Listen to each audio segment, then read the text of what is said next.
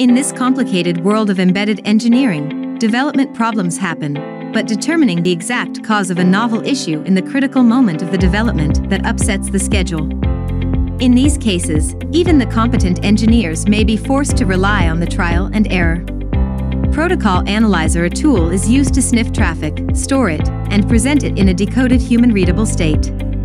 Modern protocol analyzers, like Prodigy Protocol Analyzer, can even spot rudimentary problems on their own, and then perform analysis with captured data and find timing issues. In a lot of cases, the hardest part of solving a difficult engineering problem is finding and understanding the problem source. If you are an embedded engineer, chances of your go-to tools for data gathering are logs and some sort of error messages.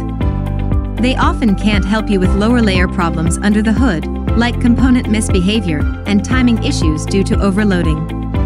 Here are some analyzers such as I2C, SPI, UART Protocol Analyzers, I3C Protocol Analyzer, SPMI Protocol Analyzer, RFFE Protocol Analyzer, EMMC, SD, SDIO Protocol Analyzer, and UFS Protocol Analyzer, which are developed by Prodigy Technovations that can give embedded engineers the advanced tools to debug very complex protocol issues.